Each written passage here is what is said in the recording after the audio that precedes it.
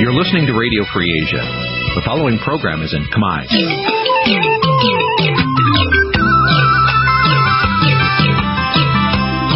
Nǐ chi càm bi tiệp xáy vệt chiu a zì sáy.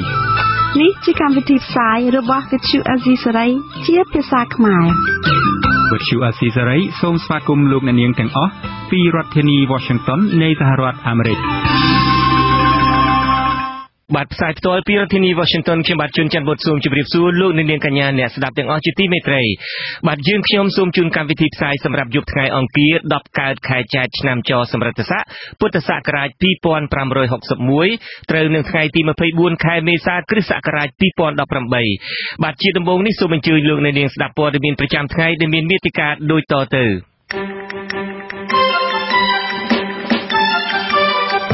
មេធាវី4រូបលាលែងឈប់ការពារក្តីឲ្យលោកកឹមសុខាស្របពេលតុលាការកំពូលនឹងបើកសវនាការលើបណ្ដឹងសាទុកនៅថ្ងៃទី7ឧសភា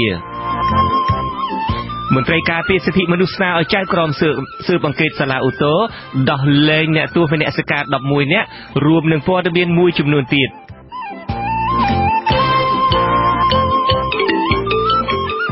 បាទជាបន្តទៅទៀតនេះខ្ញុំបាទជួនចាត់បុតសូមជូនព័ត៌មានពិស្ដាសាលាឧទ្ធរបានបើកសវនាការពេញមួយថ្ងៃនៅថ្ងៃអង្គារនេះលើសំណុំរឿងក្រមនិយមប្រជាធិបតេយ្យ11រូបដែលជាប់ពន្ធនាគារជាង2ឆ្នាំមកហើយក្រោមបទរំដោះទីលានប្រជាធិបតេយ្យកាលពីពាក់កណ្ដាលខែកក្កដាឆ្នាំ2014អ្នកឃ្លាំមើលសវនាការប្រាប់ថាតុលាការរបបក្រុងភ្នំពេញនៅតែព្យាយាមដាក់បន្ទុកនិងចោទអតីតសកម្មជនគណបកសង្គ្រោះជាតិថាមានចេតនាបង្កើតចលនាសង្គមឆាំងនឹងរបបក្រុងភ្នំពេញបាទពីរដ្ឋធានី Washington លោកតាំងសារដាមានសេចក្តីរាយការណ៍អំពីរឿងនេះអ្នកចូលរួមឃ្លាំមើលសវនាការកាត់ទោសអតីតសកម្មជនគណបកសង្គ្រោះជាតិទាំង11រូបឲ្យដឹងថាសវនាការនេះធ្វើឡើង3ថ្ងៃជាប់គ្នាពីថ្ងៃទី23ដល់ថ្ងៃទី25ខែមេសាក្នុងសវនាការទាំង3ថ្ងៃនេះពួកគេប្រាប់ថាតុលាការក្នុងរបបលោកហ៊ុនសែនបានព្យាយាមដាក់បន្ទុកនិងចោទប្រកាន់ថា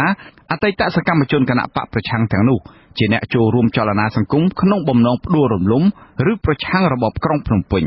សមាជិកប្រតិបត្តិគណបកសង្គ្រោះជាតិខណ្ឌច្បារអំពៅលោកម៉ៅសារិទ្ធដែលបានចូលរួមស្ដាប់សវនាការនៅសាលាឧទ្ធរឲ្យដឹងថាសវនាការនោះមានលក្ខណៈរដ្ឋបិទខ្លាំងដោយសារមន្ត្រីនៅសាលាឧទ្ធរហាមមិនឲ្យអ្នកកាសែតចូលរួមឃ្លាំមើលនិងដកហូតទូរស័ព្ទរបស់អ្នកឃ្លាំមើលសវនាការថែមទៀតលោកម៉ៅសារិទ្ធបន្តថាកាលពីសវនាការថ្ងៃទី23ខែមេសាចៅក្រមបានសួរនាំដេញដោលនិងដាក់បន្ទុកខ្លាំងទៅលើសកម្មជនគណបកសង្គ្រោះជាតិទាំង11នាក់លោកថាចៅក្រមបានដាក់គំនាបដល់អតីតសកម្មជនគណបកប្រឆាំងទាំងនោះបានចូលរួមក្នុងចលនាសង្គមចេះលោកបើមិនទៅប្រាប់ទៅចំនួនហ្នឹងគឺគេដាក់គំនាបដដែលបន្ទាប់មុនថាយើងចូលរួមដើម្បីធ្វើឲ្យមានចលនាសង្គមគេចោទទៅលើសកម្មជននិងមន្ត្រីរបស់គណៈបកប្រឆាំងតែមានចលនាសង្គមគេចោទទៅរហូតហើយគេដាក់បន្ទុកខ្លួនមន្ត្រីប្រមាណអ្នកនេះសកម្មជនគណបកប្រឆាំងទាំង11នាក់ដែលសាលាឧទ្ធរលើកយកមកចោទសួរក្នុងសវនាការរយៈពេល3ថ្ងៃនេះរួមមានលោកមីសវណ្ណារាលោកអុកពេជ្រសំណាងលោកសានសង្ហៈលោកខិនជំរឿនលោកអឿនរិទ្ធនិងមនុស្សមួយចំនួនទៀតពួកគេត្រូវបានរបបក្រុងភ្នំពេញឃាត់ខ្លួនអស់រយៈពេលជាង3ឆ្នាំមកហើយពីបទប្រព្រឹត្តអំពើហិង្សាលើក្រុមសន្តិសុខខណ្ឌដូនពេញនៅម្ដុំស្ពាននាគក្បែរវត្តភ្នំកាលពីពាក់កណ្ដាលខែកក្កដាឆ្នាំ2014ទោះជាយ៉ាងណាក៏ដោយក្រុមអ្នកទោសមនសិការទាំងនោះអះអាងថាពួកគេគ្មានកំហុសដោយការចោទប្រកាន់របស់តុលាការក្នុងរបបក្រុងភ្នំពេញនោះឡើយអ្នកទោសមនសិការដែលកំពុងជាប់ឃុំឃាំងក្នុងពន្ធនាគារព្រៃសរបានអំពាវនាវដល់គណៈបកប្រជាជនកម្ពុជានិងគណៈបកសង្គ្រោះជាតិប្រញាប់ចូលតុចរចាគ្នាហើយកុំយកពួកគេជាចំណាប់ខ្មាំងនៃនយោបាយពួកគេជំរុញឲ្យគណៈបកនយោបាយធំៗទាំងពីរប្រញាប់ស្វែងរកដំណោះស្រាយនយោបាយឲ្យបានឆាប់ដើម្បីអាចឲ្យពួកគេមានសេរីភាពជួបជុំក្រុមគ្រួសារឡើងវិញក្រុមអ្នកទោសមនសិការធ្លាប់លើកឡើងថាការបន្តឃុំខ្លួនពួកគេដើម្បីជាធ្នូទៅនឹងចំណាប់ខ្មាំងនយោបាយបែបនេះគឺជារឿងអយុត្តិធម៌បំផុតសម្រាប់ពួកគេនិងក្រុមគ្រួសារមេដឹកនាំរបបឯកបកលោកហ៊ុនសែនធ្លាប់បានប្រកាសជាច្រើនដងហើយថាអ្នកទោសមនសិការទាំងនោះនឹងគ្មានថ្ងៃដែលលោកត្រូវដោះលែងពីពន្ធនាគារនោះទេដោយសារតែលោកមិនពេញចិត្តនឹងទង្វើរបស់មេដឹកនាំគណៈបកប្រឆាំង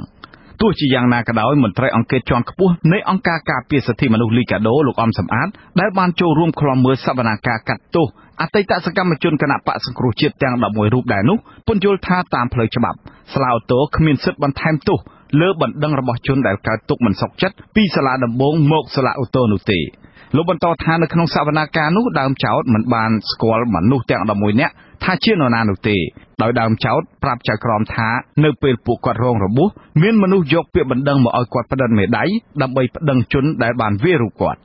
ក្នុងពាក្យបណ្ដឹងរបស់ដើមចោតបានប្តឹងតំណាងរបស់គណៈបក្សសង្គ្រោះជាតិ7រូបនិងអតីតសកម្មជនម្នាក់ឈ្មោះខិនជំរឿនឥឡូវយើងមិនទាន់សន្និដ្ឋានថាយ៉ាងម៉េចទេប៉ុន្តែរងចាំមើលការដេញដោលរហូតដល់ថ្ងៃបញ្ចប់ណាប៉ុន្តែមកទល់ពេលនេះគឺឃើញថាចម្លើយរបស់ជនរងគ្រោះមួយចំនួនចម្លើយប្រសិទ្ធអ្នកទាំងអស់នេះវាហាក់ដូចជាមិនស៊ីសង្វាក់ទេតែទាំងអស់នេះគួរតែសាលាតនេះលោកក៏ពិចារណាទៅលើអង្គហេតុទាំងអស់ហ្នឹង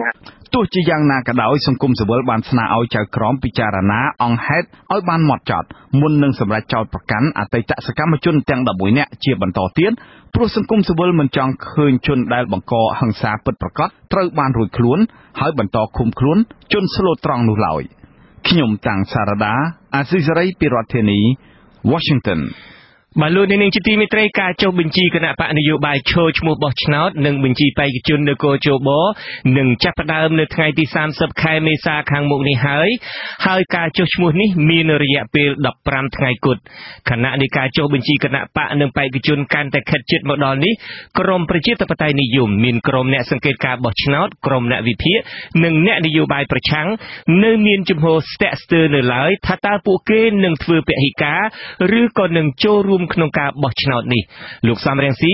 ថែមទាំងប្រកាសឲ្យពលរដ្ឋគុំទៅបោះឆ្នោតទៀតផងប្រសិនបើមិនមានការចូលរួមពីគណៈបកសង្គ្រោះជាតិបាទនៅក្នុងនីតិវេទិកាអ្នកស្ដាប់វិទ្យុអាស៊ីសេរីនារីត្រីថ្ងៃអង្គារនេះយើងនឹងមានកិច្ចពិភាក្សាមួយលើទស្សនវិជ្ជាវិជ្ជមាននិងអវិជ្ជមាននៃការពហិការមិនចូលរួមបោះឆ្នោតនិងសង្កេតការបោះឆ្នោតសូមអញ្ជើញលោកអ្នកនាងរងចាំស្ដាប់និងចូលរួមកុំបីខានឡើយនាពេលបន្តិចទៀតនេះ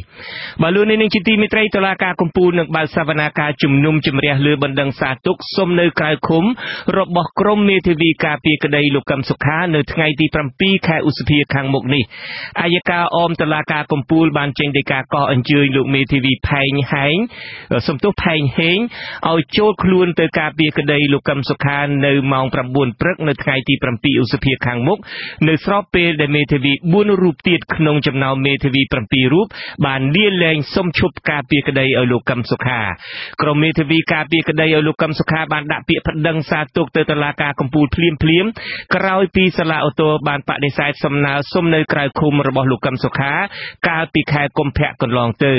ក្រុមមេធាវីរបស់លោកកឹមសុខាសង្ឃឹមថានៅថ្ងៃទី7ឧសភានេះតុលាការកំពូលនឹងពិចារណាដោះលែងលោកកុំសុខាឲ្យនៅក្រៅឃុំតាមការស្នើសុំរបស់មេធាវីដើម្បីផ្ដល់ភាពយុត្តិធម៌ជូនលោកកឹមសុខាវិញបាទតកតងទៅនឹងក្រុមមេធាវី4រូបដែលលាលែងសុំឈប់ការពារក្តីលោកកឹមសុខានោះដែលរួមមានលោកមេធាវីហែមសុជាតិលោកមេធាវីសំសុគង្គលោកមេធាវីជួងជងីនិងលោកមេធាវីកែតខីពួកគាត់បានដាក់លិខិតជូនដំណឹងទៅសាលាដំបងរាជធានីភ្នំពេញហើយនៅថ្ងៃទី24ខែមេសានេះអំពីការលាលែងបាទឥឡូវនេះខ្ញុំបាទនឹងភ្ជាប់ខ្សែទូរស័ព្ទទៅលោកមេធាវីហែមសុជាតិក្នុងចំណោមមេធាវី4រូបដែលបានលាលែងការពារក្តីលោកកឹមសុខាដើម្បីបញ្ជាក់បន្ថែមពីមូលហេតុនៃការលាលែងនេះបាទលោកហែមសុជាតិខ្ញុំបាទសូមជម្រាបសួរបាទសូមជម្រាបសួរបងបាទលោកហែមសុជាតិតើហេតុអីទៅបានជាកំពុងតែការពារក្តីឲ្យលោកកឹមសុខាហើយមិនទាន់ដឹងភ្លឺនៅតាណាផងស្រាប់តែ4អ្នកសុំលាលែងចេញលោកដោយសារតែបញ្ហានេះគឺតាមរយៈមេធាវីច័ន្ទចេងមេធាវីផែងហេងនិងមេធាវីផាន់ចន្ទស័កដោយសារ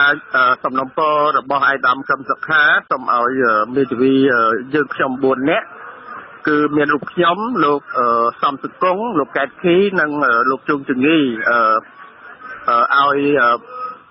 មិនធ្វើសកម្មភាពអ្វីឬក៏និយាយអ្វីនៅក្នុងសំណុំរឿងក្តីរបស់គាត់ក៏ប៉ុន្តែយើងបានប្រាប់ទៅមេធាវី3នាក់ហ្នឹងដែលលោកកឹមសុខាក៏បានផ្ដាំហ្នឹងថាយើងធ្វើតាមសំណុំពររបស់គាត់ក៏ប៉ុន្តែយើងត្រូវតែធ្វើលិខិតផ្លូវការទៅតុលាការដើម្បីប្រាប់តុលាការថាយើងជប់ការពារក្តីក្នុងសំណុំរឿងហ្នឹងព្រោះថាបើសិនណាជាយើងមិនធ្វើលិខិតផ្លូវការទៅតុលាការទេ នៅពេលណាដែលតុលាការគេកោះហៅឲ្យយើងចូលសវនាការឬក៏ចូលរួមនៅក្នុងនីតិវិធីហើយបើយើងមេធាវីយើងមិនចូលទៅតាមដីកាអាហ្នឹងគេថាយើងមេធាវីយើងអត់គោរពកាតព្វកិច្ចរបស់ខ្លួនកាលណាយើងមិនគោរពកាតព្វកិច្ចរបស់ខ្លួនតុលាការគេអាចប្រាប់ទៅគណៈមេធាវីអញ្ចឹងវាអាចជាការរំលោភទៅលើក្រមសីលធម៌វិជ្ជាជីវៈដោយសារយើងមិនបំពេញកិច្ចដើម្បីការពារកូនក្តីដូច្នេះហើយបានជាយើងធ្វើលិខិតជាផ្លូវការទៅតុលាការសាលាដំបងភ្នំពេញដើម្បីប្រាប់ថាយើងជប់ការពារនេះជាសំណើដែលកូនក្តីស្នើសុំបាទអញ្ចឹងនេះគ្រាន់តែធ្វើដើម្បីបំពេញឲ្យត្រូវតាមនីតិវិធីទេមិនមែនមកពីក្រមលោកបាត់ភក្តីភាពរបស់លោកចំពោះលោកកឹមសុខាទេយើងនៅតែមានភក្តីភាពនិងទឹកចិត្តនៅក្នុងការការពារក្តីជូនឯកឧត្តមកឹមសុខាពីព្រោះថាក្រុមមេធាវីយើងខ្ញុំពីមុនមកតាំងពីរឿងក្តីពាក់ព័ន្ធបទមិនចូលខ្លួនរហូតដល់មានការបាទយើងដាច់ទូរស័ព្ទពីលោកមេធាវីហែមសុជាតិទៅហើយយើងនឹងព្យាយាមតាក់ទងលោកហែមសុជាតិម្ដងទៀតដើម្បីឲ្យលោកផ្ដល់នៅហេតុផលថាតើហេតុអីបានជាលោកទាំង4នាក់មានលោកមេធាវីហែមសុជាតិមានលោកមេធាវីកែតខីលោកមេធាវីសំសុគង្គហើយនិងលោកមេធាវីជួងជងីជាដើមបានដាក់ពាក្យសុំលាលែងឈប់ធ្វើមេធាវីជូនលោកកឹមសុខាបាទលោកនេះជាទីមេត្រីដូចខ្ញុំបានជម្រាបពីខាងដើមការចុះបញ្ជីគណៈបកនយោបាយចូលឈ្មោះបោះឆ្នោតនិងបញ្ជីបេក្ខជននៅគណៈកម្មាធិការជាតិរៀបចំការបោះឆ្នោតនឹងចាប់ផ្ដើមនៅថ្ងៃទី30ខែមេសាខាងមុខនេះហើយការចុះឈ្មោះនេះមានរយៈពេល15ថ្ងៃគត់ខណៈដែលការចុះបញ្ជីគណៈបកនិងបេក្ខជនកាន់តែខិតជិតមកដល់នេះក្រមប្រជាធិបតេយ្យនិយមមានក្រមអ្នកសង្កេតការបោះឆ្នោតក្រមអ្នកវិភាគនិងក្រមអ្នកនយោបាយប្រឆាំងនៅមានជំហរសាក់សើនៅឡើយថាតើពួកគេនឹងធ្វើពហិការឬក៏នឹងចូលរួមក្នុងការបោះឆ្នោតនោះលោកសំរងស៊ីដែលជាប្រធានចលនាសង្គ្រោះជាតិថែមទាំងប្រកាសឲ្យពលរដ្ឋគុំទៅបោះឆ្នោតទៀតផងប្រសិនបើមិនមានការចូលរួមពីគណៈបកសង្គ្រោះជាតិបាទនៅក្នុងនីតិវិទ្យាអ្នកស្ដាប់វិទ្យុអាស៊ីសេរីនារីត្រីថ្ងៃអង្គារនេះយើងនឹងមានកិច្ចពិភាក្សាមួយលើទស្សនវិជ្ជាវិជ្ជមាននិងអវិជ្ជមាននៃការធ្វើពហិការមិនចូលរួមការបោះឆ្នោតនិងសង្កេតការបោះឆ្នោតបាទសូមអញ្ជើញលោកអ្នកនាងរងចាំស្ដាប់និងចូលរួមក្នុងកិច្ចពិភាក្សានាពេលបន្តិចទៀតនេះបាទឥឡូវនេះខ្ញុំបាទវិលត្រឡប់មកលោកមេធាវីហែមសុជាតិវិញដែលយើងទើបនឹងភ្ជាប់ទូរស័ព្ទខ្សែទូរស័ព្ទបានវិញលោកមេធាវីសំណួររបស់ខ្ញុំបាទអំបញ្ញមិញនេះថាការដែលលោកលាលែងទាំង4រូបនេះគឺជាការដាក់ពាក្យសុំដើម្បីប្រគ្រប់នីតិវិធីទេមិនមែនជាការបាត់ភក្តីភាពរបស់ក្រុមលោកចំពោះលោកកឹមសុខាទេបាទសូមអញ្ជើញឆ្លើយសំណួរម្ដងទៀតបាទសូមទោសមិញនេះដាច់បាទនិយាយជារួមទៅគឺយើងបានការពារក្តីឯកឧត្តមកឹមសុខាប្រធានគណៈបកសង្គ្រោះជាតិនោះគឺចំនួន2រឿងហើយតាំងពីរឿងពីបទបដិសេធបញ្ចូលខ្លួនដែលតុលាការចោទប្រកាន់រហូតមកដល់រឿងនេះហើយគឺយើងនៅតែភក្តីចំពោះគាត់ដោយសារតែគាត់គឺជាមេដឹកនាំបកប្រឆាំងមួយដែលមានប្រជាជនជាច្រើនលានអ្នកគ្រប់គ្រងបាទគឺយើងនៅតែភក្តីហើយយើងនៅតែស្មោះស្ម័គ្រនឹងជួយការពារគាត់ក៏ប៉ុន្តែនេះជាគ្រាន់តែជាការធ្វើនីតិវិធីមួយដែលយើងប្រាប់ជាផ្លូវការទៅតុលាការមិនមែនជាការបោះបង់ឬក៏ការអន់សពន្ធចិត្តអីមួយទេគឺជាសំណពររបស់ឯកឧត្តមកឹមសុខាផ្ទាល់ប្រហែលជាអាចលោកមានបញ្ហាអីមួយរបស់លោកដែលលោកស្នើមកយើងបាទយើងគោរពតាមការស្នើសុំរបស់លោកក៏ប៉ុន្តែយើងនៅតែភក្តីភាពចំពោះលោកហើយលោកក៏នៅតែភក្តីភាពចំពោះយើងដូចគ្នាដែរបាទដូច្នេះមានន័យថាប្រសិនបើនៅពេលដែលមានឱកាសចាំបាច់ត្រឹមត្រូវក្រុមលោកនឹងបកត្រឡប់ទៅធ្វើមេធាវីរួមគ្នាធ្វើមេធាវីការពារក្តីជូនលោកកឹមសុខាវិញបាទយើងត្រៀមខ្លួនរងចាំជានិច្ចនៅក្នុងការជួយឯកឧត្តមកឹមសុខាដែលជាមេដឹកនាំបកសង្គ្រោះជាតិពីព្រោះថាបេសកកម្មរបស់យើងគឺយើងជួយគាត់ក៏ដូចជាជួយបកប្រឆាំងមួយដែលដំណើរការស្របតាមលទ្ធិប្រជាធិបតេយ្យតាមច្បាប់នៅកម្ពុជាគឺយើងពីមុនមកក៏ដូចបច្ចុប្បន្នគឺយើងនៅតែត្រៀមជួយគាត់ជានិច្ចបាទគ្រប់កលៈទេសៈបាទយើងនៅតែជួយគាត់ឲ្យតែគាត់នៅតែជាអ្នកដឹកនាំបកសង្គ្រោះជាតិដែលមានគំនិតមួយនៅក្នុងការ ជួយជ្រោមជ្រែងលទ្ធិប្រជាធិបតេយ្យនៅកម្ពុជាបាទខ្ញុំបាទសូមអរគុណចំពោះការបកស្រាយរបស់លោកមេធាវីហែមសុជាតិហើយសង្ឃឹមថាបានជួបគ្នានៅថ្ងៃក្រោយទៀតបាទខ្ញុំបាទសូមជម្រាបលាតែត្រឹមនេះបាទសូមជម្រាបលាអរគុណបងបាទលោកនាងជាទីមេត្រីជនជាតិដើមភាគតិចខេត្តភាគឦសាននឹងធ្វើពហិការមិនចូលរួមការបោះឆ្នោតនៅខែកក្កដាខាងមុខប្រសិនបើវិបត្តិនយោបាយនៅតែតានតឹងដោយសពថ្ងៃពួកគាត់នៅរងចាំអ៊ុតមើលថាតើរបបផ្ដាច់ការក្រុងភ្នំពេញមានឆន្ទៈដោះស្រាយវិបត្តិនយោបាយនិងផ្ដល់ឱកាសឲ្យមន្ត្រីគណៈបកប្រឆាំងធ្វើនយោបាយឡើងវិញឬយ៉ាងណាសូមអញ្ជើញលោកនាងរងចាំស្ដាប់សេចក្តីរាយការណ៍អំពីរឿងនេះនៅក្នុងការផ្សាយរបស់យើងនៅវេលាព្រឹកស្អែកបាទលោកនាងជាទីមេត្រីអ្នកវិភាគនយោបាយមើលឃើញថាសហរដ្ឋអាមេរិកនិងសហភាពអឺរ៉ុបប្រយ័ត្នប្រយែងក្នុងការដាក់ចេញនូវគំនាបសេដ្ឋកិច្ចដល់កម្ពុជានៅមុនការបោះឆ្នោតជាតិនេះដោយសារតែប្រទេសទាំងនេះមិនចង់ឃើញគំនាបនេះរងប៉ះពាល់ដល់ប្រជាពលរដ្ឋក្រីក្រទូទៅពីរដ្ឋធានី Washington លោកមានរិទ្ធមានសេចក្តីរាយការណ៍ព័ត៌មាននេះអ្នកសិក្សាស្រាវជ្រាវបញ្ហាសង្គមនិងវិភាគនយោបាយលោកបណ្ឌិតមាសនេះមើលឃើញថាក្នុងរយៈពេលចុងក្រោយនេះបើទោះបីជារបបលោកហ៊ុនសែនបានរំលាយប្រជាធិបតេយ្យនៅកម្ពុជាក៏ដោយសហរដ្ឋអាមេរិកនិងសហភាពអឺរ៉ុបហាក់មានភាពប្រយ័ត្នប្រយែងនៅក្នុងការដាក់ចេញ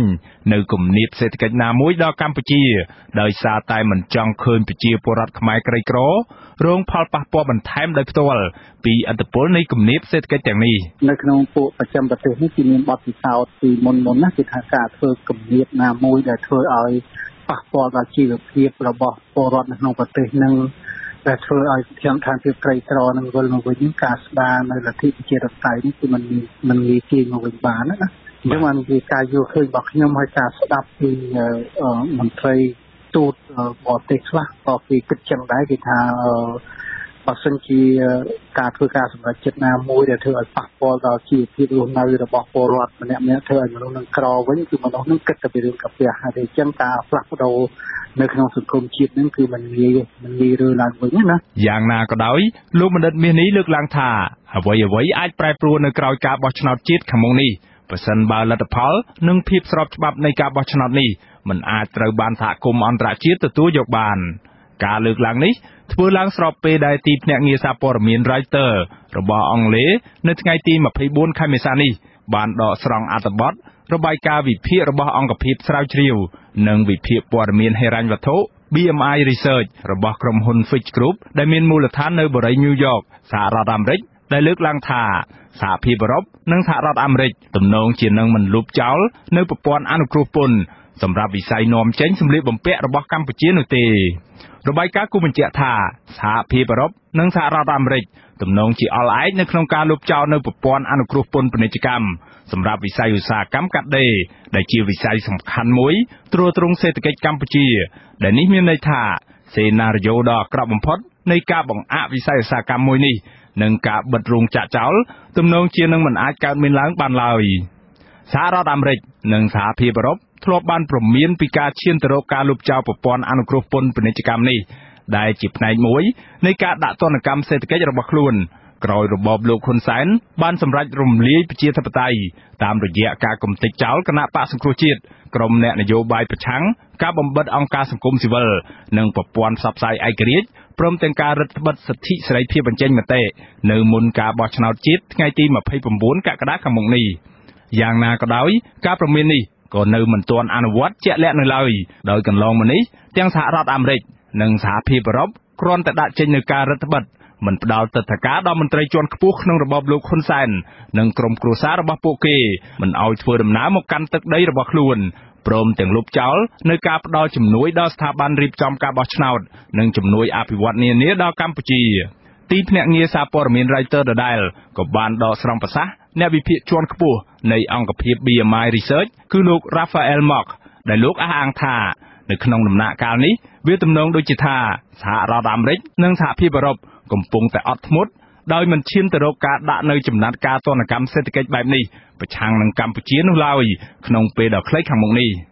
យោងតាមគេហទំព័ររបស់ភ្នាក់ងារគយនិងការពារព្រំដែនរបស់សហរដ្ឋអាមេរិក US Customs and Border Protection ឲ្យដឹងថាប្រព័ន្ធអនុគ្រោះពន្ធទូទៅ GSP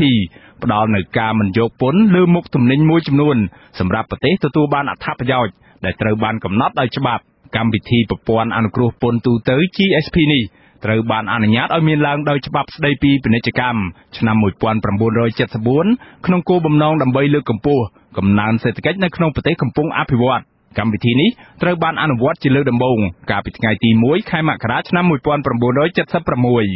កាលពីថ្ងៃទី23ខែមីនាឆ្នាំ2018កម្មវិធីផ្ដល់ប្រព័ន្ធអនុគ្រោះពន្ធទូទៅនេះក៏ត្រូវបានចុះហត្ថលេខាបន្តសុពលភាពរហូតដល់ដំណាច់ឆ្នាំ2020ក្រោមអាណត្តិរបស់ប្រធានាធិបតីដូណាល់ត្រាំក្រោមប្រព័ន្ធនេះមានមុខទំនិញមិនតិចជាង 1,500 មុខទេរួមទាំងសម្លៀកបំពាក់ផងដែលត្រូវបាននាំចេញពីប្រទេសកំពុងអភិវឌ្ឍតិចតួចបំផុតហើយដែលទទួលបានអត្ថប្រយោជន៍ពីកម្មវិធីនេះនិងទទួលបាននូវការអនុគ្រោះមិនយកពន្ធគិតចាប់ពីឆ្នាំ1997មកកម្ពុជាទទួលបានអត្ថប្រយោជន៍ពីប្រព័ន្ធអនុគ្រោះពន្ធទូទៅរបស់សហរដ្ឋអាមេរិកដែលមានតម្លៃពន្ធនាំចេញលើកលែងសរុបមិនតិចជាង$180លានអាមេរិកឡើយខ្ញុំបាទមានរិទ្ធអាស៊ីសេរីពីរដ្ឋធានី Washington បាទលោកនាងកញ្ញាទើបតែបានស្ដាប់ព័ត៌មានប្រចាំថ្ងៃរបស់ VTV អាស៊ីសេរីដែលជម្រាបជូនដោយខ្ញុំបាទជុនច័ន្ទបុត្រពីរដ្ឋធានី Washington បាទសូមអញ្ជើញលោកនាងរងចាំស្ដាប់នីតិវេទិកាអ្នកស្ដាប់ VTV អាស៊ីសេរីនាពេលបន្តិចទៀតនេះ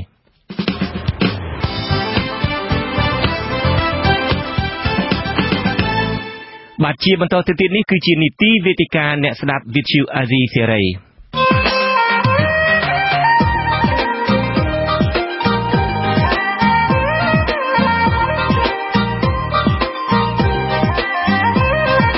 វេទិកាអ្នកស្ដាប់វិទ្យុអាស៊ីសេរី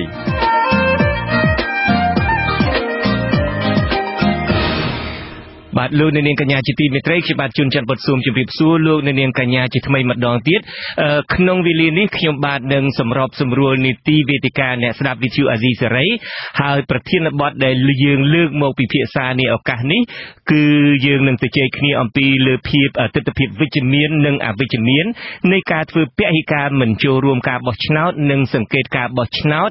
នៅឆ្នាំ2018នេះគឺនៅថ្ងៃទី29ខែកក្កដាឆ្នាំ2018ហើយវាគ្មិនដែលមកចូលរួមក្នុងឱកាសនេះគឺប្រដេជគុណ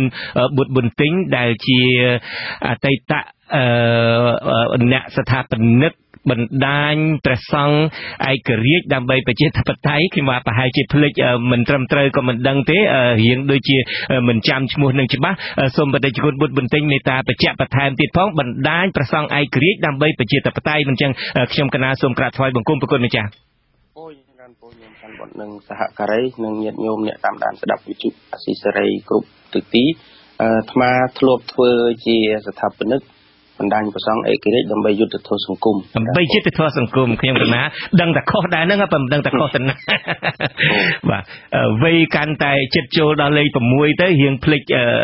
ខ្លះបតិជគុណប្រគុណម្ចាស់បានដឹងហើយថាការចុះបញ្ជីគណៈបកនយោបាយហើយនឹងចុះបញ្ជីបេក្ខជននៅគរជបសម្រាប់ការចូលរួមការបោះឆ្នោតនៅថ្ងៃទី29ខែកក្កដានេះនឹងចាប់ផ្ដើមក្នុងរយៈពេលជា5ថ្ងៃខាងមុខនេះហើយគឺចាប់ផ្ដើមពីថ្ងៃទី30ខែមេសាហើយអូសបន្លាយរហូតដល់ថ្ងៃទី14ខែឧសភាហើយគណៈដែលការចុះបញ្ជីគណៈបកនយោបាយនិងការចុះបញ្ជីបេក្ខជនដើម្បីចូលប្រកួតប្រជែងក្នុងការបោះឆ្នោតនឹងជិតមកដល់នឹងគឺនៅសល់តែ5ថ្ងៃទៀតនឹងយើងឮពីគ្រប់មជ្ឈដ្ឋានមកជាពិសេសក្រមនិយមប្រជាធិបតេយ្យនឹងមានក្រមសង្គមស៊ីវិលអ្នកឃ្លាំមើលការបោះឆ្នោតក្រមអ្នកវិភាគក្រុមអ្នកនយោបាយ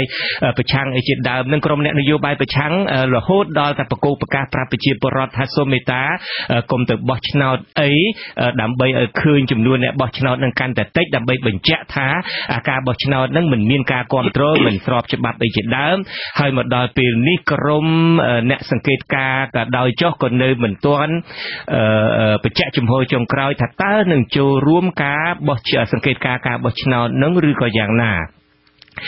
ដូច្នេះកិច្ចពិភាក្សារបស់យើងនេះឱកាសនេះដូចខ្ញុំបានជម្រាបពីខាងដើមគឺយើងផ្អែកទៅលើទស្សនវិជ្ជាវិជ្ជមានថាតើបើសិនជាចូលរួមវាមានលទ្ធផលបើសិនជាមិនចូលរួមបោះឆ្នោតមិនចូលរួមការធ្វើសង្កេតការបោះឆ្នោតនឹងវាអាចមានផលអីខ្លះដែរទេហើយតើបើចូលរួមនឹងវាមានផលអីខ្លះដែរទេដូច្នេះនេះគឺជាកិច្ចពិភាក្សារបស់យើងនាឱកាសនេះដូច្នេះសំណួរទី1របស់ខ្ញុំកណាទៅ ទៅវិញបើតាក់ទងទៅនឹងគណៈបកនយោបាយដែលហៅថានៅសល់តែ5ថ្ងៃនេះទៀតទេដូចខ្ញុំបានជម្រាបពីខាងដើមនឹងមានការចាប់ផ្ដើមចុះឈ្មោះបញ្ជីគណៈបកនយោបាយនិងបេក្ខជនហើយប្រគុណម្ចាស់តើគណៈបកនយោបាយដទៃទៀតដែលមាននិន្នាការទៅខាងប្រជាធិបតេយ្យតើពួកគាត់នឹងគួរនឹងចូលរួមបោះឆ្នោតចូលរួមការបោះឆ្នោតនឹងដែរទេចុះឈ្មោះបោះឆ្នោតនឹងដែរទេបើតាមខ្ញុំកណាបានស៊ើបសួរមានគណៈបកមួយចំនួនដែលមាននិន្នាការទៅរកប្រជាធិបតេយ្យដែរដូចជាគណៈបកប្រជាធិបតេយ្យមូលដ្ឋានឯជាដើមពួកគាត់នៅមានជំហរស្ទាក់ស្ទើរនៅឡើយថាតើរងចាំសិនទៅចំពោះប្រគុណម្ចាស់វិញដែលនៅពីចម្ងាយនៅពីក្រៅគណៈបកនយោបាយទាំងអស់នេះប្រគុណម្ចាស់មើលឃើញយ៉ាងម៉េចដែរសូមអរតនីប្រគុណម្ចាស់អូយ៉ាងណាពូអាត្មាយើងមើលឃើញព្រឹត្តិការណ៍នៃការធ្វើការបោះឆ្នោតសម្រាប់ឆ្នាំ2018នេះវាហាក់បីដូចជាមានការបង្ខិតបង្ខំមិនមែនជាការបោះឆ្នោតដោយការចូលរួមទេបង្ខិតបង្ខំជំរុញឲ្យគណៈបកដទៃដែលជាគណៈបករណបហ្នឹងទៅចូលរួមធ្វើកិច្ចការឲ្យទាន់ពេលទាន់វេលាហើយយកប្រទេសខ្មែរប្រទេសកម្ពុជាទាំងមូលនេះធ្វើជានំខូបកណើតខូប5ឆ្នាំហ្នឹងណាបងហើយនំខូបកណើតនេះគឺអ្នកកាន់អំណាចហ្នឹងគឺអ្នកកាន់កំបិតកាត់ចែកគ្នាទទួលទានម្នាក់មួយចំណែកអ្នកមួយចំណែកយកឧទាហរណ៍ដូចជាគេយកកៅអីទៅបែងចែកអាហ្នឹងគឺជា Happy Birthday Cake ហើយយើងប្រទេសជាតិយើងទាំងមូលហើយហេតុអីបានយើងបណ្ដោយឲ្យអ្នកដឹកនាំអ្នកកាន់អំណាចមកក្រុមតូចហ្នឹងយកទៅធ្វើជានំដើម្បីកាត់ចែកគ្នាម្នាក់មួយចំណែកម្នាក់មួយចំណែកទទួលទានអញ្ចឹងហ្នឹងរឿងជារឿងទី1រឿងទី2ថ្មមើលឃើញថាអ្នកប្រជាធិបតេយ្យអ្នកដែលស្រឡាញ់គោលការណ៍ប្រជាធិបតេយ្យគូតែការពារអ្នកប្រជាធិបតេយ្យដូចគ្នាបើសិនជាថ្ងៃនេះគណៈបកសង្គ្រោះជាតិរងគ្រោះថ្ងៃក្រោយអ្នកប្រជាធិបតេយ្យទៅទៀតរងគ្រោះទៀតបើសិនជានេះជាដំណើរចាប់ផ្ដើមឈានជើងដំបូងរបស់អ្នកប្រជាធិបតេយ្យមិនយកចិត្តទុកដាក់ក្នុងការពារគ្នាមិនយកចិត្តទុកដាក់ក្នុងការរួមចំណែកសាមគ្គីគ្នាថ្មប្រកាសនៅក្នុងធម៌របស់ព្រះសម្មាសម្ពុទ្ធសាមគ្គីនងតពោសុខនេះគឺជាគោលការណ៍រួមជាគោលការណ៍សកលហើយប្រែមកជាខេមរៈភាសាវិញថារាល់ការសាមគ្គីរបស់ពួកក្រុមរបស់គណៈឬក៏របស់សង្ឃវាតែងនាំមកនៅសេចក្តីសុខនៅទីនេះគឺសុខក្នុងនយោបាយសុខក្នុងសេដ្ឋកិច្ចភាពសុខដុមរមនារបស់ជាតិសាសន៍ប៉ុន្តែបើសិនជាអ្នកនយោបាយដើរផ្ទុយពីគោលការណ៍រួមគោលការណ៍សកលរបស់ព្រះសម្មាសម្ពុទ្ធថ្ងៃនេះគេរំលាយគណៈបកសង្គ្រោះជាតិថ្ងៃក្រោយគេរំលាយគណៈបកប្រជាធិបតេយ្យណាមួយទៀតហើយបើសិនជាគណៈបកនយោបាយទាំងអស់យល់ឃើញថាការចូលរួមបោះឆ្នោតឆ្នាំ2018នេះមិនមានគោលការណ៍ល្អអបបរមាយើងកុំនិយាយដល់អតិបរមាអបបរមាឲ្យតិចបំផុតហ្នឹងគឺយើងមិនមានផងហើយតាំងពីពេលវេលានេះក៏ចុះឈ្មោះបេក្ខភាពក្តីតាំងពីការរៀបចំគណៈបកនយោបាយរៀបចំលើកស្លាករៀបចំធ្វើយុទ្ធនាការយើងអត់មានលទ្ធភាពល្អប្រសើរអបបរមាផងយើងទៅចូលរួមបោះឆ្នោតធ្វើអីយើងទៅលំអគេឬក៏យើងជួយទទួលចំណែកទទួលថ្មបាក់កំហុសខុសឆ្គងរបស់ពួកកាន់អំណាចដូច្នេះពេលនេះអាត្មាមិនទើបចង់និយាយជាមួយពួកអ្នកនយោបាយអ្នកប្រជាធិបតេយ្យច្រើនពេកឯងគឺនិយាយក្នុងនាមពលរដ្ឋខ្មែរនិយាយក្នុងនាមម្ចាស់ប្រទេសគឺយើងឃើញថាពលរដ្ឋម្ចាស់ប្រទេសមានឆន្ទៈនិងមានសន្ទុះចង់ឃើញចលនាប្រជាធិបតេយ្យនិងចលនាមួយដែលជួយឲ្យការបោះឆ្នោតនឹងតម្រូវទៅតាមសេចក្តីត្រូវការរបស់ពលរដ្ឋហើយញាតិញោមជ្រាបហើយថាការបោះឆ្នោតនេះមិនមែនបោះពង្គ្រប់កេកទេការបោះឆ្នោតនេះគឺបោះទៅតាមតម្រូវការច្បាប់បោះទៅតាមលក្ខខណ្ឌច្បាប់បោះទៅតាមសេចក្តីត្រូវការរបស់ពលរដ្ឋហើយចុះបោះឆ្នោតឆ្នាំ2018នេះគោលការណ៍ច្បាប់វាបាត់ភាពស្របច្បាប់អស់ហើយអ្នកណាអ្នកប្រកាសការបោះឆ្នោតគោជបវាអត់មានភាពស្របច្បាប់ទេព្រោះឯងចែកគ្នាកាត់ដូចនំខេកអញ្ចឹងកាត់ដូចនំខូបកណើតអញ្ចឹងហើយសមាជិករដ្ឋសភា123នាក់អ្នកឯងកាត់ចែកគ្នាដូចនំខូបកណើតអញ្ចឹងហើយរដ្ឋាភិបាលទទួលភាពអាម៉ាស់ទទួលការតិទៀនស្គាល់ទោសថាជារដ្ឋាភិបាលមិនស្របច្បាប់មិនគ្រប់ទឹកតាំងពីដើមឆ្នាំ2013មកម្លេះហើយដូច្នេះអ្នកណាដែលទៅប្រកាសយកការបោះឆ្នោតដែលមានលក្ខណៈមិនស្របច្បាប់មិនត្រូវទៅតាមសេចក្តីត្រូវការមិនត្រូវទៅតាមក្រឹតក្រមលក្ខខណ្ឌច្បាប់ទេយើងទៅបោះឆ្នោតមិនបោះដូចម្ដេចចង់ជួយគេឲ្យគេរស់ឬក៏ យើងចង់បានភាពត្រឹមត្រូវបើចំពោះប្រគុណម្ចាស់ចំពោះគណៈបកទាំងអស់នោះវិញមានគណៈបកប្រជាធិបតេយ្យមូលដ្ឋានជាដើមមានគណៈបកសម្បុកឃ្មុំសង្គមប្រជាធិបតេយ្យរបស់លោកមុំសំណងដូជាដើមលោកមុំសំណងដូប្រកាសខ្លួនគាត់ថាការពិតនឹងគឺគណៈបករបស់លោកនឹងហើយឥឡូវនេះคล้ายជាគណៈបកប្រឆាំងសម្រាប់ជំនួសគណៈបកសង្គ្រោះជាតិចំណែកគណៈបកប្រជាធិបតេយ្យមូលដ្ឋានវិញការដែលខ្ញុំធ្លាប់សម្ភាសខ្ញុំកណាធ្លាប់សម្ភាសជាមួយនឹងមន្ត្រីជាន់ខ្ពស់របស់គណៈបកហ្នឹងលោកធ្វើត្បិតតែនៅស្ទាក់ស្ទើរក៏ប៉ុន្តែពួកលោកក៏គិតថាការដែលធ្វើបរិហារមិនចូលរួមនេះហាក់ដូចជាមិនសូវសមទេពីព្រោះថាយើងហាក់ដូចជាមិនចូលរួមប្រឡូកនៅក្នុងលបែងប្រជាធិបតេយ្យតើប្រគុណម្ចាស់សំណួររបស់ខ្ញុំកណាពីរគឺថាតើការលើកឡើងថាបើមិនចូលរួមការបោះឆ្នោតទេគឺយើងមិនបានចូលរួមលេងលបែងប្រជាធិបតេយ្យទេហើយការដែលប្រកាសថាគណៈបកសម្បុកឃ្មុំប្រជាសង្គមប្រជាធិបតេយ្យរបស់លោកមុំសំណងដូនឹងអាចជាគណៈបកប្រឆាំងជំនួសគណៈបកសង្គ្រោះជាតិបាននោះជាហេតុផលដែលធ្វើឲ្យពួកគាត់ចូលរួមការបោះឆ្នោតនោះតើប្រគុណម្ចាស់មានទស្សនៈបែបណាដែរសូមរដ្ឋនីប្រគុណម្ចាស់ចម្រើនពោចំណុចនេះស្មើមើលឃើញអ្នកនយោបាយគិតមានឆន្ទៈផ្ទុយពីពលរដ្ឋដើរផ្ទុយពីឆន្ទៈពលរដ្ឋឆន្ទៈពលរដ្ឋខ្មែរសពថ្ងៃមិនមែនចង់លេងល្បែងនយោបាយទេឆន្ទៈពលរដ្ឋខ្មែរគឺចង់បានការផ្លាស់ប្ដូរចង់បានប្រជាធិបតេយ្យចង់បានការរីកចម្រើននៃឆន្ទៈពលរដ្ឋខ្មែរហើយបើសិនជាគណៈបកណាដែលប្រកាសចង់ធ្វើត្រឹមតែជាគណៈបកប្រឆាំងចង់ខ្លាយខ្លួនជាគណៈបកប្រឆាំងមិនបាក់ចូលរួមបោះឆ្នោតក៏ប្រឆាំងគេបានដែរបើសិនបោះឆ្នោតហើយបានកៅអីមកកៅអីពីកៅអីទៅនៅសភាទៅអង្គុយលេងនៅនោះបានប្រាក់ខែ10លានអានឹងវាអត់ប្រយោជន៍ទេមិនបាក់ធ្វើគណៈបកប្រឆាំងបាក់អីទេដល់ពោះវាបើយើងប្រៀបធៀបមើលសត្វឃ្មុំវាអ្វីដែលវាប្រឆាំងគឺអ្នកណាដែលទៅយកសម្បុកវាអ្នកណាដែលទៅយកទឹកឃ្មុំយកមកលក់តាមផ្សារហ្នឹងហើយវាខំដើរពីស្លឹកមួយទៅស្លឹកមួយពីដើមមួយទៅដើមមួយជេបយកលំអងផ្កាលំអងផ្កាដែលល្អបំផុតយកមកថែរក្សាសម្បុក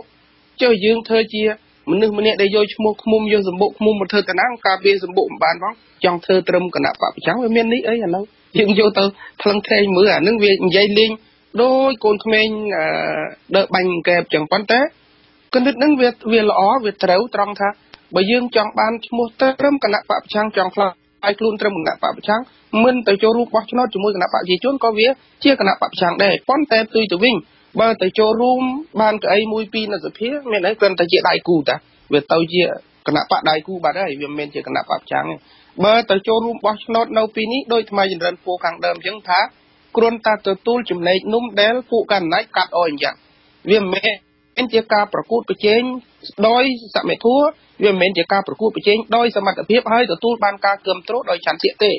ហើយកំហុសនៅពីនេះភាពអវិជ្ជមាននៅពីនេះចំពោះអាត្មាមកបានធ្វើការកត់សម្គាល់មើលភាពអវិជ្ជមានដែលចូលរួមបោះឆ្នោតនៅពីនេះទី1គឺរួមទទួល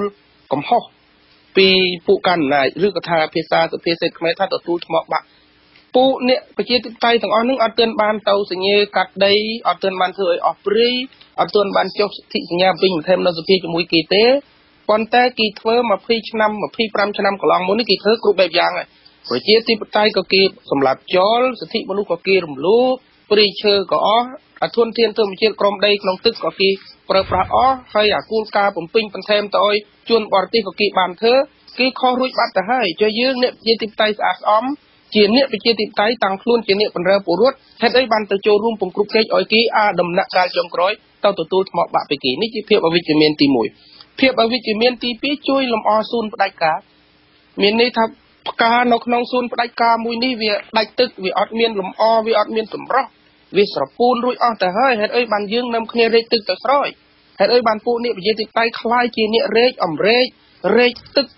ទៅស្រោចឲ្យផ្កានៅក្នុងសួនផ្ដាច់ការនឹងស្រស់បំប្រងមកវិញចឹងកំហុសរបស់អ្នកណា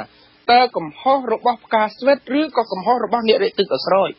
ថ្មថាមិនមែនជាកំហុសរបស់ផ្កាស្វិតផ្កាផ្ដាច់ការស្វិតទេគឺជាកំហុសរបស់អ្នករែកទឹកទៅស្រោចផ្កាក្នុងសួនផ្ដាច់ការក៏ប៉ុន្តែប្រគុណម្ចាស់បើសិនជាទាំងអស់គ្នានាំគ្នាមិនអ្នកប្រជាធិបតេយ្យគណៈបកដែលមាននិន្នាការប្រជាធិបតេយ្យនិយមហើយមិនចូលរួមការបោះឆ្នោតដែរហើយទុកឲ្យតែគណៈបកដែលជាគណៈបកអាយ៉ងរបស់គណៈបកប្រជាជនកម្ពុជានឹងចូលរួមបោះឆ្នោតមិនមានន័យថាទាំងអស់គ្នានឹងខាងអ្នកប្រជាធិបតេយ្យនិយមនឹងនាំឲ្យធ្វើឲ្យគណៈបកប្រជាជនកម្ពុជានឹងជិះសេះលែងដៃហើយប្រគុណម្ចាស់ចម្រើនពូអាថ្មនឹងចូលដល់ចំណុចនេះចំណុច ទី3ដែលនៃអវិជ្ជមានថ្មរឿបឲ្យអស់សិនគឺពួកអ្នកនយោបាយមានបំណងដើរផ្ទុយពីចន្ទៈពលរដ្ឋនេះបើយើងទៅចូលរួមបោះឆ្នោតហើយត្រឡប់មករឿងភាពវិជ្ជមានមកវិញជាទូទៅគឺអ្នកនយោបាយគាត់យល់ឃើញថាបើមិនទៅចូលរួមបោះឆ្នោតគឺបណ្ដោយឲ្យគណៈបកផ្ដាច់ការគណៈបកប្រជាជនកម្ពុជាសប្តាហ៍ជីសេះលេងដៃប៉ុន្តែអាពាក្យជីសេះលេងដៃហើយនឹងដំណើរការនៃការជីសេះលេងដៃយើងសម្លឹងមើលពីអតីតគណៈបកសំរងស៊ីបាន5 10កៅអីអាចធ្វើអីបានពួកផ្ដាច់ការឲ្យធ្វើអីខ្លះគណៈបកហ្វុនសំពេចមានច្រើនកៅអីនៅពីហ្នឹងតើពួកគាត់អាចធ្វើអីបានខ្លះនៅពីហ្នឹងក្រៅពីសម្របខ្លួនតាមហើយបើសិនជាពួកគាត់មានបំណងការពារឆន្ទៈពលរដ្ឋមានបំណងការពារភាពស្របច្បាប់របស់អ្នកតំណាងរាស្ត្រនៅក្នុងសភាដកចេញដកអភិឯកសិទ្ធិចាប់ដាក់គុកឥឡូវយើងទៅធ្វើស្អីកើតអានឹងយើងអាត្មាសូមមិននិយាយថាវាខុសឬវាត្រូវទេប៉ុន្តែសូមឲ្យទៅថ្លឹងមើលអាកលែងអស់ហ្នឹងហើយក្រោយមកគណៈបកសង្គ្រោះជាតិមាន55កៅអីមានគណៈកម្មការ5នៅក្នុងសភាពេលប្រធានគណៈកម្មការទី7នៃរដ្ឋសភាហៅរដ្ឋមន្ត្រីមកស៊ូដេញដលច្រើនហើយសហការជាមួយអ្នកតំណាងរាស្ត្រដែលមានជំនាញពុតប្រកបស៊ូពីបញ្ហាសុខាភិបាលស៊ូពីបញ្ហាសាសនានិងអប់រំត្រូវបានរដ្ឋាភិបាលចោទប្រកាន់ថាពួកបពប្រឆាំងបង្កើនកម្លាំងដើម្បីធ្វើបាបតំណាងរាស្ត្រឬក៏រដ្ឋមន្ត្រីមកពីគណៈបកប្រជាជនហើយនាយករដ្ឋមន្ត្រីចេញសេចក្តីប្រកាសមួយថាមិនអនុញ្ញាតឲ្យរដ្ឋមន្ត្រីណាមួយទៅឆ្លើយនៅរដ្ឋសភាឃើញទេយើងមើលអារឿងអស់ហ្នឹងបើយើងទៅសិក្សាមើលអារឿងអស់ហ្នឹងចោះបើសិនជាយើងបានតំណាងរាស្ត្រ1ឬ2ក្នុងសភាយើងអាចធ្វើអីកើតយើងគ្រាន់តែបានអ្នកតំណាងភាពវិជ្ជមានគឺបានអ្នកតំណាង1 2នៅសភាប៉ុន្តែនិយាយពីការងាររបស់អ្នកតំណាងអាចធ្វើអីបានបើសិនជាអ្នកតំណាងមិនអាចការពារឆន្ទៈហើយមិនអាចការពារអភិឯកសិទ្ធិរបស់ខ្លួនឯងនៅក្នុងរដ្ឋសភាបានផងតើវាមានប្រយោជន៍អ្វីដល់ការបានឈ្មោះជាអ្នកតំណាងនៅសភានឹងរឿងមួយរឿងពីរភាពស្របច្បាប់គ្រាន់តែបង្ហាញអំពីការចូលរួមហើយនឹងបានឱកាសធ្វើការសហប្រតិបត្តិការទូតជាមួយនឹងឆាកអន្តរជាតិប៉ុណ្ណឹងឯងបើយើងតបបានមកអីពីអីនៅសភាប៉ុន្តែបើយើងបានត្រឹមតែលក្ខខណ្ឌស្របច្បាប់ជាអ្នកតំណាងមួយនៅសភាធ្វើកិច្ចការបានតិចតួចនៅលើឆាកអន្តរជាតិពលរដ្ឋខ្មែរនៅរងគ្រោះដដែលពលរដ្ឋខ្មែរនៅជួបបញ្ហាការបណ្ដេញចេញពីដីធ្លីធនធានធម្មជាតិដែលត្រូវគេបំផ្លាញគេនៅតែបន្តបំផ្លាញជនបរទេសនៅតែយករ៉ែនៅតែយកធនធាននៅក្នុងស្រុកខ្មែរទៅប្រើហើយសេដ្ឋកិច្ចជាតិចេះតែដំក្បាលចុះកិត្តិយសរបស់ប្រទេសវាคล้ายទៅជាស្អុយដោយសារការបោះឆ្នោតសង្គ្រោះកិច្ចតើជាកំហុសរបស់ពលរដ្ឋឬកំហុសរបស់អ្នកចូលរួមឬក៏ជាកំហុសរបស់អ្នកតំណាង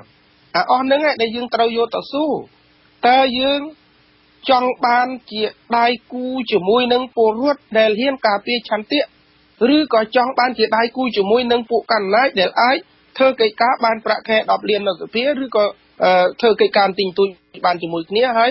ប្រាប់អន្តរជាតិថាខ្ញុំជាអ្នកនយោបាយខ្មែរដែលចូលរួមបោះឆ្នោតស្របច្បាប់ចង់បានប៉ុណ្ណឹងឬក៏ចង់បានលើសពីហ្នឹងបើចង់បានប៉ុណ្ណឹងខ្លាយខ្លួនជាអ្នកចូលរួមចំណែកសម្រាប់គោលការណ៍ប្រជាធិបតេយ្យនៅក្នុងស្រុកកម្ពុជាធំណាស់អញ្ចឹងអាត្មានិយាយក្នុងនាមប្រសងថ្ងៃនេះអំពាវនាវឲ្យញាតិញោមកុំទើនគិតរឿងទៅបោះឆ្នោតគ្មានន័យទេបោះឆ្នោតគ្មានអ្នកតំណាងបោះឆ្នោតគ្មានសេរីភាពត្រឹមត្រូវគ្មានគោលការណ៍អព្យាក្រឹតពុតប្រកបអញ្ចឹងបើយើងទៅចូលរួមគឺសេពគប់ជួនពៀនហើយអត់មានមង្គលទេស្រុកយើងអាសេវនីចពាលានបណ្ឌិតានឹងចសេវនាពូជាចពូជានិយានឹងអេតាមានកលមុតមិនកិរិយាមិនសេពគប់នៅជួនពៀលទាំងឡាយមួយកិរិយាសេពគប់នៅបុគ្គលជាបណ្ឌិតទាំងឡាយមួយទាំងអស់នេះជាមង្គលដល់ឧត្តមប៉ុន្តែផ្ទុយទៅវិញអ្នកដែលដឹកនាំសពថ្ងៃគេបានដឹងខ្លួនថាគេបានវិវត្តទៅជាក្រុមពៀលនៅក្នុងស្រុករួចទៅហើយរាល់ថ្ងៃនេះពីមួយថ្ងៃទៅមួយថ្ងៃឃើញតាលិខិតថ្លែងអំណរគុណពីក្រសួងមួយទៅក្រសួងមួយគេលើកអភិបាលខេត្តណាមួយចឹងទៅគេនាំគ្នាចេញលិខិតអរគុណមកប្រទេសគេនាំគ្នាបានទទួលប្រធានព្រឹទ្ធសភាដដែលដែលយើងដឹងថាវាជាមនុស្សដដែលមិនមានអីផ្លែកទេវាជារឿងវិថីចាស់ដដែលគេចេញលិខិតអរគុណឡើងពើដែលមាននៅក្នុងស្រុកខ្លាយទៅជាពើដែលមានពុលនឹងការថ្លែងអំណរអរគុណអបអរសាទរប្រធានព្រឹទ្ធសភាវាអត់មានអីផ្លែកប៉ុន្តែសម្លឹងមើលតើមានស្ថាប័នអន្តរជាតិណាមួយគេចេញជាលិខិតផ្លូវការថ្លែងអំណរអរគុណព្រឹទ្ធសភាថ្មីនេះ ក្រៅពីព្រះមហាក្សត្រខ្មែរក្រៅពីអ្នកកណ្ដាលខ្មែរគេអត់មានណាគេអរគុណទេគេអត់មានណាគេអបអរសាទរទេដូច្នេះបើសិនជាពូអន្តរជាតិអ្នកនយោបាយអន្តរជាតិគេមើលឃើញសេចក្តីសុខនិងគេមើលឃើញបញ្ហារបស់ខ្មែរច្បាស់ជាងខ្មែរមូលហេតុអ្វីយើងខ្មែរអ្នកប្រជាធិបតេយ្យដូចគ្នាមិនរួមដៃមើលឃើញបញ្ហារបស់ជាតិសាសន៍យើងឲ្យច្បាស់ដូចអន្តរជាតិមើលឃើញយើងហេតុអីគេហ៊ានជួយយើងគេហ៊ានដាក់ទណ្ឌកម្មគេហ៊ានបិទទិដ្ឋាការចុះយើងធ្វើជាអ្នកនយោបាយស្រឡាញ់ជាតិម្ចាស់ប្រទេសមួយមិនហ៊ានធ្វើទណ្ឌកម្មពួកហ្នឹងរឿងបញ្ហាដែលយើងធ្វើទៅវាបានប្រយោជន៍ក្នុងលទ្ធផលនៃការមិនចូលរួមប្រកួតប្រជែងក្នុងការបោះឆ្នោតឆ្នាំ2018ទី1កំហុសដែលពួកផ្ដាច់ការបានសាងរយៈពេល25ឆ្នាំ30ឆ្នាំនៅអាណត្តិទី6គឺក្រុមគាត់នឹងទទួលសូមកុំអោយដានចាស់សល់ដោយរបបប៉ុលពតដែលគេយកអតីតអ្នកដឹកនាំវាលពិឃាតកាត់ទោសវាមានជឿបដល់របបសពថ្ងៃរហូតដល់មានពាក្យបណ្ដឹងដល់សំរងស៊ីដែលបណ្ដឹងហោណាំហងដែលចោទប្រកាន់មកលើក្រមនាយករដ្ឋមន្ត្រីសពថ្ងៃវាមានដានអញ្ចឹងហើយប្រសិនបើអ្នកប្រជាធិបតេយ្យទៅចូលរួមបោះឆ្នោតប្រគ្រប់កិច្ចឆ្នាំ2018ដានស្មោកគ្រោកនឹងសល់ដល់អ្នកចូលរួមសំណួរក្នុងប្រវត្តិសាស្ត្រនឹងបន្តសួរថាបើដឹងតាពួកផ្ដាច់ការគណៈបកប្រជាជនដឹកនាំដោយញោមអគ្គមហាសេនាបតីដេជោហ៊ុនសែនសម្រាប់ប្រជាធិបតេយ្យហេតុអីក៏អ្នកប្រជាធិបតេយ្យទាំងអស់រួមចំណែកឲ្យคล้ายទៅជាសត្រូវប្រវត្តិសាស្ត្រក្នុងប្រទេសខ្មែរក្នុងការសម្លាប់ប្រជាធិបតេយ្យនៅក្នុងស្រុកខ្មែរហើយប្រសិនបើមានប្រវត្តិសាស្ត្រដែលកូនខ្មែរប្រកបប្រជាទៅសេទុកអ្នកដែលចូលរួមបោះឆ្នោតឲ្យអ្នកដែលសម្លាប់ในរបបផ្ដាច់ការរបបប្រជាធិបតេយ្យនៅស្រុកខ្មែរនឹងคล้ายទៅជាសត្រូវកូនខ្មែរមើលឃើញអ្នកចូលរួមជាសត្រូវដែរអញ្ចឹងពិចារណាចំណុចអស់នេះណាចន្ទរពូប្រគុណម្ចាស់ប្រគុណណាស់ដែលបានប្រគុណម្ចាស់បកស្រាយចំណុចនេះហើយយើងក៏នឹងមិនប្រកាសច្បាស់នៅឡើយទេថាតើគណៈបកដែលមាននិន្នាការទៅរកប្រជាធិបតេយ្យនិយមនឹងចុះឈ្មោះបោះឆ្នោតឬក៏យ៉ាងណាយើងនឹងព្យាយាមតាមដានតទៅទៀតគឺចាប់ពីថ្ងៃទី30ខែមេសានេះរហូតដល់ថ្ងៃទី14ខែឧសភាខ្ញុំបាទឆ្លៀតឱកាសនេះក៏សូមទោសដល់លោកអ្នកតាមដានការផ្សាយរបស់យើងនៅលើបណ្ដាញសង្គមFacebook ផងដែរថាយើងដឹងអំពីបញ្ហារអាក់រអួលហើយពួកយើងកំពុងតែដុតដៃដុតជើងដើម្បីតាក់ទងទៅក្រុមហ៊ុន Facebook ដើម្បីឲ្យការផ្សាយរបស់យើងឃើញទាំងរូបសម្លេងនិងក៏មិនរអាក់រអួលដោយធម្មតាឡើងវិញក៏ប៉ុន្តែទន្ទឹមនឹងនេះយើងក៏បាន share ការផ្សាយរបស់យើងនៅលើតាមបណ្ដាញសង្គមមួយទៀតគឺ YouTube សង្ឃឹមថាលោកអ្នកនាងអាចទស្សនាការផ្សាយរបស់យើងនៅលើបណ្ដាញ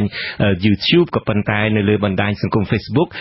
យើងមិនឃើញរូបទេឃើញតែខ្មៅក៏ប៉ុន្តែសំឡេងអាចឃើញឮបានក៏មិនដឹងរអាក់រអួលយ៉ាងណាក៏ខ្ញុំបាទមិនដឹងដែរទេថ្ងៃនេះពីព្រោះខ្ញុំបាទកំពុងតែផ្សាយដែរក៏ប៉ុន្តែអ្នកបច្ចេកទេសបានប្រាប់មកយើងថាអ្វីត្បិតតែមិនឃើញរូបយើងផ្សាយក៏ដោយចុះ comment របស់លោកអ្នកនាងដែលសរសេរមកនឹងយើងអាចមើលឃើញបានដូច្នេះបើសិនជាលោកអ្នកនាងចង់ចូលរួមក្នុងការផ្សាយរបស់យើងនេះសូមអញ្ជើញដាក់លេខទូរស័ព្ទនៅខ្ទង់ comment នឹងមកក្រុមការងាររបស់យើងនឹងហៅទៅលោកអ្នកនាងវិញបាទតាក់ទងទាំងអ្នកហៅចូលមកនេះយើងបានភ្ជាប់ទូរស័ព្ទទៅលោកអ្នកដែលតែងតែតាមដានការផ្សាយរបស់អាស៊ីសេរីមិនដែលដាច់មួយពេលណាសោះនឹងគឺលោកហៃវណ្ណាសូមអញ្ជើញចូលរួមក្នុងកម្មវិធីផ្សាយរបស់យើងបាទសូមជំរាបសួរผู้ជនទាំងអស់និងសូមស្កាត់ថៅអង្គមផ្លិតគុណដូចទីផងបាទហើយខ្ញុំមិនមានការត្រេកអរអីទេដែលឃើញព្រឹត្តិការណ៍មកជាព្រឹត្តិការណ៍ថ្មីវិទ្យាទី4នឹងដែលមានប្រាំហាក់តាក់ចូលរួមនឹងបាទហើយខ្ញុំក៏ចង់ចេញជាមតិយោបល់មួយចំនួនពាក់ព័ន្ធទៅនឹងអ្វីដែលប្រជាជនមានសន្និការមុនហ្នឹងបាទគឺខ្ញុំគិតថាគណៈបកទាំងឡាយណាដែលចូលរួមការបោះឆ្នោតនេះពេលខាងមុខនេះគឺសូមបញ្ជាក់គឺគណៈបកទាំងអស់នោះគឺសិទ្ធិតែជាគណៈបកចំណោះឲ្យរដ្ឋាភិបាលលោកហ៊ុនសែននេះគឺជាការយកឃើញរបស់ខ្ញុំហើយយើងគួរតែសិក្សាបន្ថែមថាហេតុអ្វីបានជាលោកនាយករដ្ឋមន្ត្រីហ៊ុនសែនគាត់រំលាយគណៈបកសង្គ្រោះជាតិហើយគាត់នៅមិនព្រមគេនៅផ្ទះដើម្បីសង្ងំសុខស្រួលហើយគាត់សម្បាច់ចុះទៅជួបកម្មការនីជារៀងរាល់សប្តាហ៍ដើម្បីចែកថវិកាមួយចំនួនហើយជូនពួកគាត់ដើម្បីជិះទៅចិត្តពួកគាត់បាទអានេះគឺជានយោបាយប្រជាធិបតេយ្យចំទួតែម្ដងហើយអ្វីដែលខ្ញុំចង់សង្កត់ធ្ងន់ហ្នឹងគឺថាលោកហ៊ុនសែនគាត់ យល់ដឹងថាប្រទេសកម្ពុជាយើងខុសពីប្រទេសផ្សេងទៀតនៅលើពិភពលោកយើងមានសង្គ្រាមស៊ីវិលហើយតមកយើងមានសន្ធិសញ្ញាទីក្រុងប៉ារីសដើម្បីធ្វើឲ្យមានការបង្រៀនជាតិប្រកបបង្រៀនជាតិតាមបែបប្រជាធិបតេយ្យសេរីពហុបកអញ្ចឹងហើយការរំលាយគណៈបក្សសង្គ្រោះជាតិនេះមិនមែនអាចធ្វើឲ្យគាត់អាចបន្តដឹកនាំប្រទេសបានទៅមុខទៀតទេពីព្រោះបើសិនបើមានការបោះឆ្នោតមួយមានគណៈបព្វតូចដែលជាដំណោះឲ្យគាត់ហើយប្រជាពលរដ្ឋមិនទៅបោះឆ្នោតនោះគឺវាមានរឿងធំមែនទែនតែម្ដងបាទគឺសូមបញ្ជាក់ថាការបោះឆ្នោតនេះមិនមានភាពគេហៅថាខ្ញុំនឹកពីនឹងមិនឃើញវាមិនជាប់ច្បាប់បាទគឺការបោះឆ្នោតតែប្រសិទ្ធចេញបាទអរគុណវណ្ណាតើវណ្ណាមានសំណួរអីដល់ប្រគុណម្ចាស់ដែរទេក្រៅតែពីការបញ្ចេញទស្សនៈនេះបាទខ្ញុំចង់សួរទៅបដិជគុណថាតើយើងធ្វើយ៉ាងណាដើម្បីឲ្យបងប្អូនប្រជាពលរដ្ឋខ្មែរយើងគ្រប់ស្រទាប់វណ្ណៈហ្នឹងឲ្យគាត់ចេះជឿឆ្លាតអំពីប្រទេសជាតិហើយទៅតាមអ្វីដែលលោកសុកអេសានដែលជាអ្នកនាំពាក្យរបស់រដ្ឋាភិបាលហ្នឹងគាត់បានប្រកាសច្បាស់ការឲ្យថាប្រសិនបើចង់ឲ្យមានការផ្លាស់ប្ដូរលោកនាយករដ្ឋមន្ត្រីហ៊ុនសែនចេញពីការដឹកនាំរដ្ឋាភិបាលទោះតែមានការបង្ហូរឈាមតើដំណោះស្រាយបែបណាដើម្បីកុំឲ្យមានការបង្ហូរឈាមហើយធ្វើឲ្យបងប្អូនប្រជាពលរដ្ឋខ្មែរហ្នឹងចេះការមិនទៅចូលរួមការបោះឆ្នោតធ្វើឲ្យលោកហ៊ុនសែនមិនអាចដឹកនាំប្រទេសក្នុងភាពសុខជាប់បានដើម្បីអន្តរជាតិគេអាចនឹងចាត់វិធានការបាទអរគុណលោកវណ្ណាបាទសូមអរគុណប្រគុណចាស់ពូចម្រើនពូឈាមខ្មែរហូរគ្រប់គ្រាន់ហើយបើនិយាយពីឈាមខ្មែរដែលហូរនឹងបើយកទៅធ្វើជាទន្លេឈាមក៏ឃើញទន្លេឈាមខ្មែរដែរព្រោះវាហូរអស់ពី3លានជានឹងពពោតហូរសពថ្ងៃលើដងផ្លូវហូរលើការបាញ់ប្រហារតាមដីតាមការបណ្ដេញចេញតាមផ្ទះសម្បែងអីហ្នឹងក៏យើងឃើញថាឈាមខ្មែរហ្នឹងវាហូរលមុំកើតទន្លេបោះបោហើយយើងអត់ចង់ឃើញទៀតទេប៉ុន្តែធ្វើម៉េចឲ្យមានការផ្លាស់ប្ដូរដោយគ្មានការបង្ហូរឈាមអាត្មាមើលឃើញ3តំណទី1គឺចាប់ដើមពីការមិនចូលរួមការបោះឆ្នោតហ្នឹងហើយដែលធ្វើឲ្យនាយករដ្ឋមន្ត្រីហ្នឹងចាប់ដើមភ្ញាក់ខ្លួនដឹងខ្លួនដោយខ្មោចងឹប7ថ្ងៃអញ្ចឹងប៉ុន្តែបើទៅចូលរួមបោះឆ្នោត2018នេះនាយករដ្ឋមន្ត្រីអត់ភ្ញាក់ខ្លួនទេវាអត់ទាន់ដឹងខ្លួនទេវាមិនទាន់ងឹប7ថ្ងៃព្រោះទៅងឹប1ថ្ងៃវាអត់ទាន់ដឹងខ្លួនទេដូច្នេះ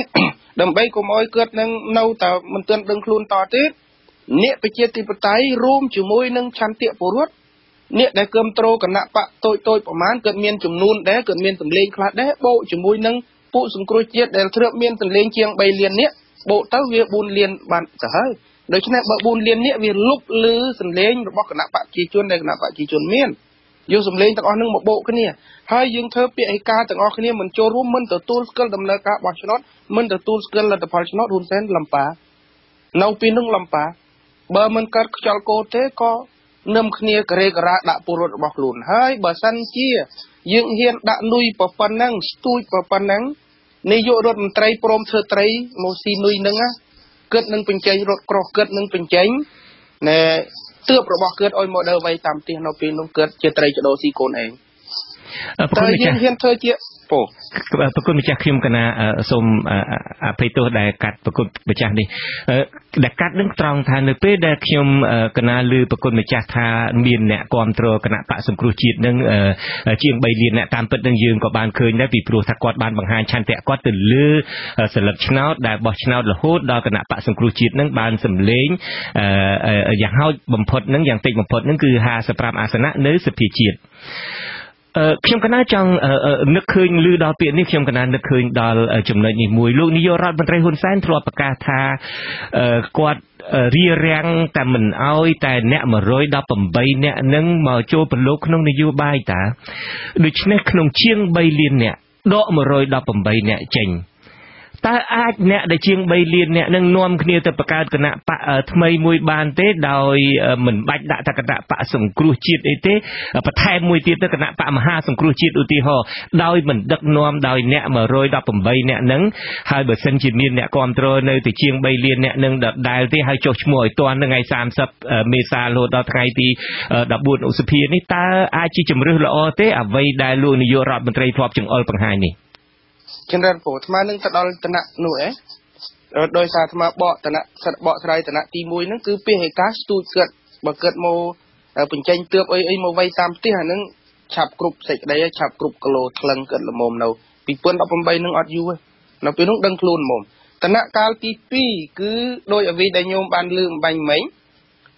អយអ្នកនយោបាយប្រជាធិបតេយ្យហ្នឹងបង្ហាញជំហរបើកទ្វារចំហអយអតីតគណៈបកសង្គ្រោះជាតិទាំងអស់ហ្នឹងមានច្រកចូលជាមួយគ្នាស្វាគមន៍គ្នាដោយភាពកក់ក្ដៅហើយ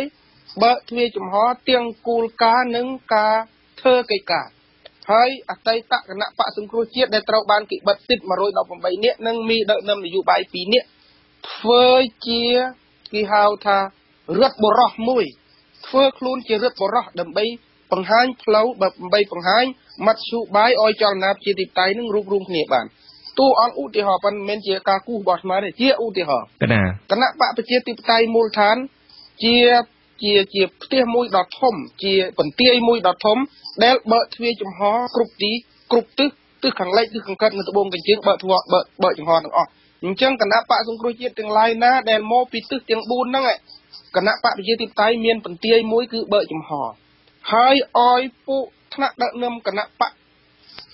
កម្ពុជាធ្វើការសហការគ្នាជាគោលការណ៍ផ្ទៃក្នុងហើយក្រុមគណៈបកសង្គ្រោះជាតិមានធនធានមនុស្សប៉ុណ្ណាដាក់ឲ្យបានគ្រប់ខេត្តរៀបចំឲ្យទាន់ពេលទាន់វេលា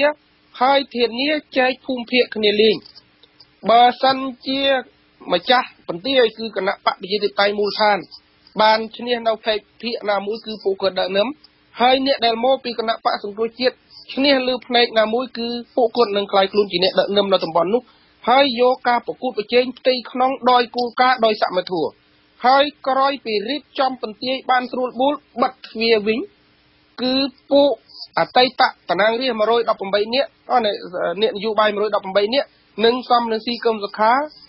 ពិនិត្យមើលស្ថានភាពរួមទូទៅបើលមមអាចលេងបានគិតប្រកាសឲ្យអ្នកគ្រប់គ្រងរបស់គិតជាង3លានអ្នកចូលរួមរបស់ហ៊ុនសែនដួលដេកនៅពេលនោះហើយបើសិនជាដល់ថ្ងៃយុទ្ធនាការឲ្យពួកគាត់ចាប់ផ្ដើមប្រកាសសំនឹងស៊ីនឹងកឹមសុខាចាប់ផ្ដើមប្រកាសឲ្យពលរដ្ឋទៅចូលរួមបោះឆ្នោតនៅពេលនោះដែលព្រឹត្តិការណ៍នយោបាយវាមហាសែនធំបើនិយាយពីរលកមិនមែនរលកទឹកអូនទឹកស្ទឹងទេរលកមហាសមុទ្រដូច្នេះមានន័យថាអាចគណៈបកប្រជាធិបតេយ្យណាមួយអាចនឹងចុះឈ្មោះដើម្បីគ្រាន់តែថាត្រៀមខ្លួនក្រោយលោកមានការប្រកាសបែបហ្នឹងចាំប្រគុណចា៎ជាជំរឿសដែលឆ្លើយតបនឹងសំណួរថាធ្វើម៉េចកុំឲ្យមានការបង្ហូរឈាមណាចន្ទរាជាជំរឿសអញ្ចឹងវាគួរតែមានគណៈបកប្រជាធិបតេយ្យណាមួយចុះឈ្មោះទៅប៉ុន្តែបើទៅចុះឈ្មោះបិទទ្វារមិនបើកបេះដូងចំហមិនជជែកគ្នាជាគោលការណ៍មិនរកការគ្រប់គ្រងពីអ្នកប្រជាធិបតេយ្យដូចគ្នាគ្មានន័យទេស្មាបើទឹកចិត្តឬក៏ថាជំរុញលើកទឹកចិត្តឲ្យមានគណៈបកប្រជាធិបតេយ្យណាមួយទៅចុះឈ្មោះបេក្ខភាពទៅចុះឈ្មោះបោះឆ្នោតប៉ុន្តែមិនឆោតដើមនេះឯងឲ្យខ្លាដេញទេណាតាម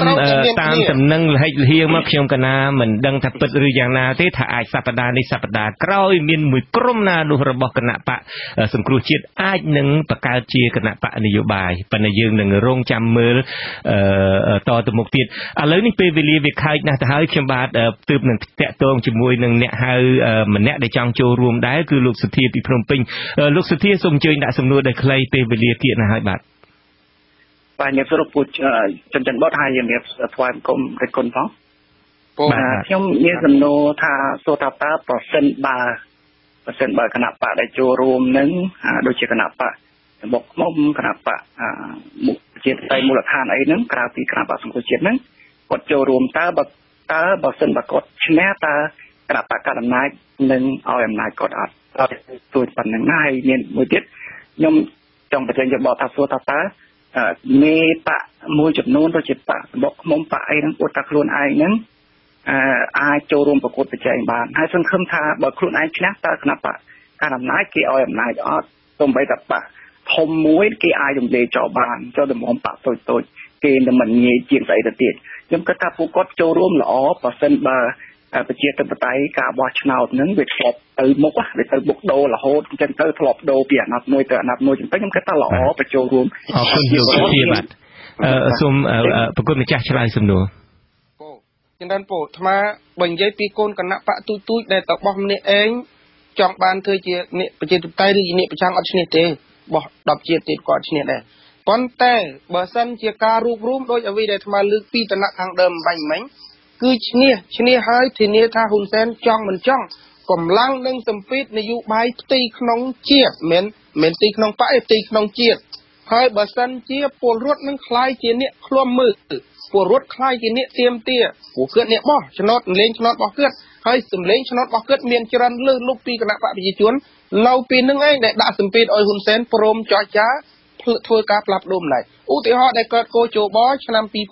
2013-14មិនមែនកើតដោយចេតនាលោកនាយករដ្ឋមន្ត្រីហ៊ុនសែនចង់ឲ្យគឺកើតដោយសារសម្ពាធមហាជនកើតដោយសារសម្លេងឆ្នោតរបស់គណៈបកសង្គ្រោះជាតិនឹងច្រើនដូច្នេះឆ្នាំ2018នេះសូមកុំទិនអស់សង្ឃឹមប្រសិនបើសម្លេងឆ្នោតរបស់អ្នកប្រជាធិបតេយ្យកើនលើហ៊ុនសែនមិនដល់ទ្វេដងទេជាងពាក់កណ្ដាលបើហ៊ុនសែនបាន2លានយើងបាន4លានបើហ៊ុនសែនបាន3លានយើងបាន6លានអីចឹងទៅឧទាហរណ៍អញ្ចឹងវា9លានវាល្មមមកដុំសបាល់ហ្នឹងឯងអញ្ចឹងហើយបានថាបើកម្លាំងអ្នកប្រជាធិបតេយ្យកម្លាំងអ្នកបោះឆ្នោតចង់បានការផ្លាស់ប្ដូរឆ្នាំ2018មានដល់6លាននេះចង់មិនចង់អ្នកដែលហ៊ុនសែនដកតំណែងថ្ងៃនេះអ្នកដែលហ៊ុនសែនត្រៀមដកចេញពីគណៈរដ្ឋមន្ត្រីឆ្នាំ2018អត់ទៅណាទេញាតិញោមអានឹងហើយជាការធ្វើបដិវត្តទីក្នុងហើយនឹងបង្ហាញកម្លាំងសម្ពាធនយោបាយផ្ទៃក្នុងជាតិបដិវត្តទីក្នុងគឺបានដល់គណៈបកប្រជាជនកម្ពុជាដែលបានដឹងខ្លួនថាពន្ទាយរបស់ខ្លួនទប់លែងជាប់ហើយធ្លាយទំនប់ហើយកម្លាំងសម្ពាធទីក្នុងជាតិគឺពលរដ្ឋខ្មែរមួយនគរតបោះឆ្នោតឲ្យឈរមើលបោះឆ្នោតឲ្យខ្លាយជាអ្នកឃ្លាំមើលប៉ុន្តែសូមកុំខ្លាយខ្លួនទៅជានុយដែលគេដាក់យើងស្ទួចគេវិញស្ទួចពួកកាន់អំណាចវិញបើយើងទៅបោះឆ្នោតឆ្នាំ2018បានដូចអ្វីដែលយើងក្រងយើងឈរមើលឃ្លាំមើលព្រឹត្តិការណ៍តែមិនទៅពាក់ព័ន្ធមិនទៅញុះឲ្យពួកអាជ្ញាធរ